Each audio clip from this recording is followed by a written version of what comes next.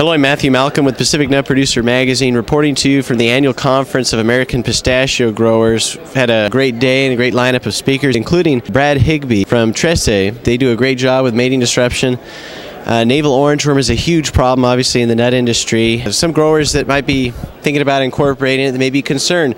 You know, is this putting all this pheromone in the orchard, is that going to maybe draw in the pest instead of deterring? You know, like, we don't want it in the orchard, and there's a lot of neighboring orchards around that are also hosts of this pest. So what do you have to say about that? Well, that is a common misconception, especially when this mating disruption technique first comes to a new industry. There are many that think, okay, you're putting this sex pheromone out in the whole orchard, and is that going to attract moths into my orchard from around me?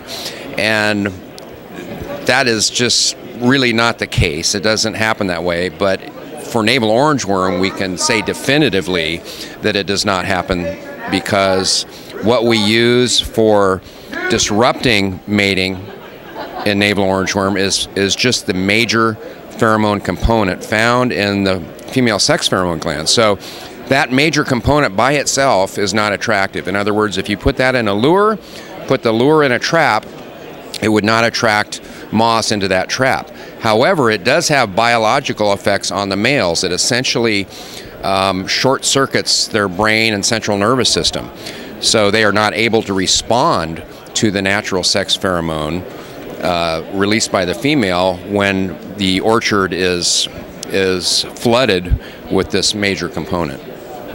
Great. To be attractive, we do have pheromone lures that are attractive to moths, but it requires adding in some minor components to that lure, and then it becomes an attractive lure at that point. Great. Well, thank you, Brad. We definitely appreciate any tool we have to control this pest. So definitely consider that in your orchard management practices. I'm Matthew Malcolm, CaliforniaAgNet.com.